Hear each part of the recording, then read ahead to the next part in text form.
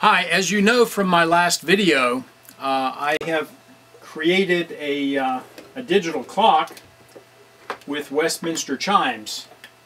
Speaker up here plays out Westminster chime tones on the quarter hour, the half hour, 3/4 hour, and so on. And at the hour, it also rings out the number of the hour. While that was a really neat project, got a lot of nice feedback here on YouTube and also on Instructables.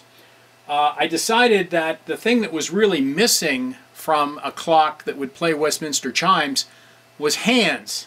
And as you can see in the background here, I've built up, so far I've built 4 different test units for a digital clock with hands. Now the first question that came to mind when I decided to do this is, how am I going to drive the hands? Well, fortunately, I came across these little units. This is a 5-volt stepper motor. It's a geared stepper motor with a controller board, and that controller board allows you to just feed 5 volts into it, 4 data lines to an Arduino or other microcontroller, and that will control the number of steps it moves either clockwise or counterclockwise. The really nice part about this is I bought a box of 5 of these from Amazon for about $13 delivered.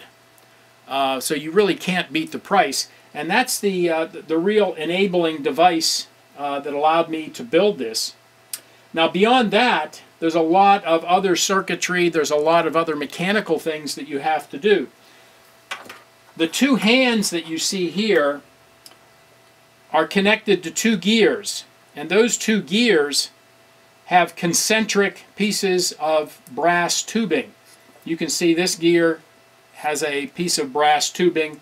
I believe that one's 1/8 of an inch in diameter, and it fits right over a piece that's 3/32 in diameter.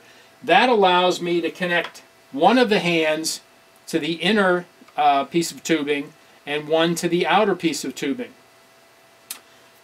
Now in order to connect those, I use something called a Dubro collar. It's a little donut-shaped piece of metal with a set screw in the side, and I can glue that collar to the hand and then use a set screw to lock it in position. By the way, all of this is shown in great detail on my webpage at trainelectronics.com. Now the first time that I built my prototype, I used what you would call 1-to-1 gears.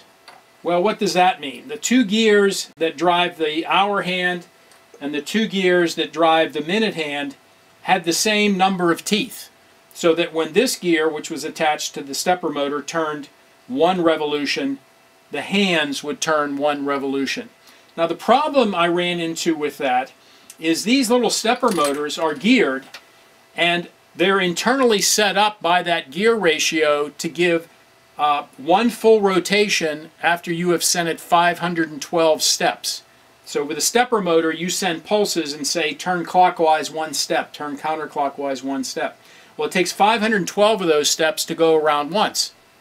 No big deal, except 512 is not divisible by 360, 60, or any of the other numbers that we associate with keeping time. That made the software more complex than I wanted it to be. For example, every hour when the minute hand got around to the 12, I had to move the minute hand ahead a few steps on the stepper motor just to make it go straight up, and it was a real pain to do the software. So it occurred to me one morning, I'm making my own gears. These gears were cut on a laser cutter. Why couldn't I have 2 gears, one with 512 teeth, put that on the stepper motor, another one with 360 teeth, put that onto the shaft that turns the hands, and that way when 360 steps are taken on the stepper motor, it turns the smaller gear on the brass shaft 1 revolution. Well, problem solved. So if we switch from 1-to-1 gears, which we had initially, to something that has 512 and 360, the ratio then allows the software to command this to turn 360 times, which will turn the inner gear one complete revolution. Works rather well. Now you may notice that I do not have 512 teeth up here and 360 down here. This one is 64 teeth and this one is 45. And if you work out the math, divide 512 by 360, then divide 64 by 45, you get the same ratio, so it works well. And the larger teeth, first of all, makes it a little bit easier to cut out on the laser cutter. It also makes them quite a bit stronger. Now the next issue that you get into is stepper motors don't know where they are located. They don't know where they have rotated to unless you tell them at the very beginning, get an index of where they are. Well, how does that happen? Well, the two magnets that are on here, there's a magnet here and a magnet here, can be detected by the Hall sensors. These little devices here are called, whoop, I just shorted a wire out and caused it to reset. That's what happens when you use a piece of brass for a pointer. Well, it's going to go back to 953. Okay. When those magnets go underneath the Hall sensor, the Arduino knows that it's at noon when they're both at that position. So from there, it can send the number of pulses to set the hour hand to 9, set the minute hand to, in this case, 54 or something like that.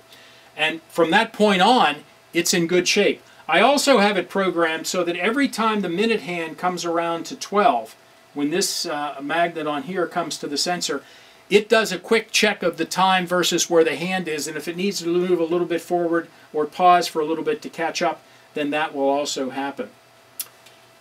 Now the last element in here, and let me show you on one of the samples I have here behind me. I'll disconnect this for a second. How does the set of gears in the center mesh with the outer gears? Well, the way I can show you that, let me take the magnetic sensors off of this one. Just kind of pull them out. And then I should be able to pull this gear off, set it aside, pull this gear off, set it aside. Here's the central mechanism that holds the hands. You'll notice the hour hand is connected to the smaller gear, and of course the minute hand is connected to the outer gear. The shaft that holds the minute hand goes the whole way through and comes out the bottom. So this is connected together. This little stub of brass is very important. It goes through and into a little piece of brass that's on the back of the clock. And what that allows me to do, can you see that this moves? Well, what it allows me to do is to put this in. Let me put this gear back on and put this gear back on. And again, these gears go right onto the stepper motor. The holes are oval shaped, so they hold rather well. Let me put this one here. Okay, and you'll notice that right now they're not really meshing too well, but I can grab that piece of wood in the back. It's only held by one screw right now. See how I can move the gears?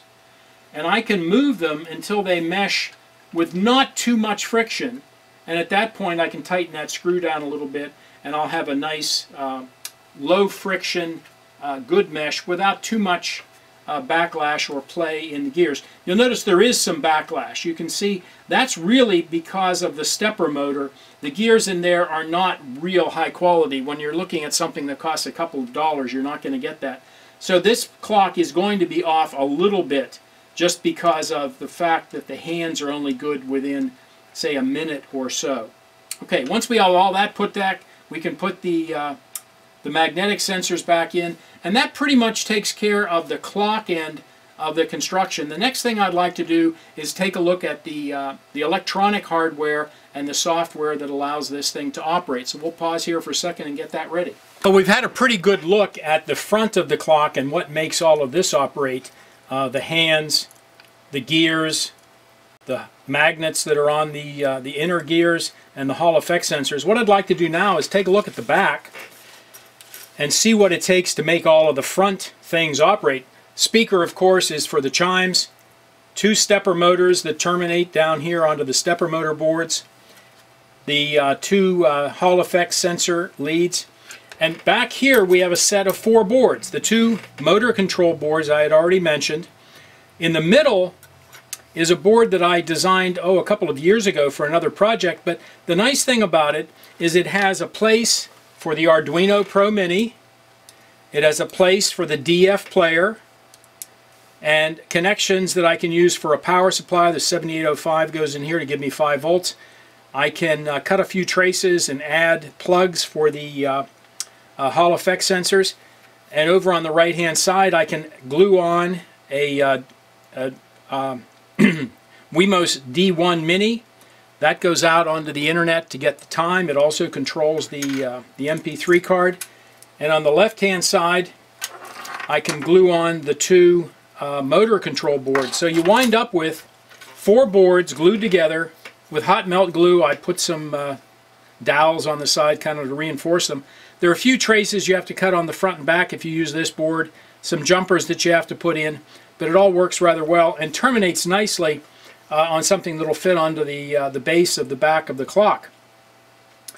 Now let's talk about how you can duplicate this. This was designed in CorelDRAW, and I sent it directly from CorelDRAW to my laser cutter. I've put the CorelDRAW file on my website. I've also put a PDF of that CorelDRAW file there, so that if you have access to a laser cutter, you should be able to get those files to operate with what you have access to. In addition, you could do the gears with a 3D printer. The PDF file should get you the teeth and such. You just edit those in SketchUp or whatever you happen to be using. I did do a couple of gears with the 3D printer, but they were so slow to print that this is infinitely faster for me, and if you have access to a laser cutter, it's a better choice. And of course this could be made out of just about anything. You could draw it onto a piece of plywood, you could draw it onto a piece of plexiglass or cardboard or what have you. I hope you've enjoyed this project. I certainly have enjoyed putting it together over the last couple of months. It's been tedious at times because many of the software modifications required me to wait an hour, in some cases several hours, in some cases overnight, to make sure that the modification worked as expected. If you'd like to duplicate this, trainelectronics.com has all of the documentation. It has the software, has the CorelDRAW files, both as a CorelDRAW file and as a PDF that should import into other software if that's what you happen to be using. I wish you luck. If you'd give it a try, let me know if I can be of assistance. Drop me an email, dave@bodnar.com. Again, check trainelectronics.com for much more detailed information. I hope you've enjoyed this, and we'll see you again next time.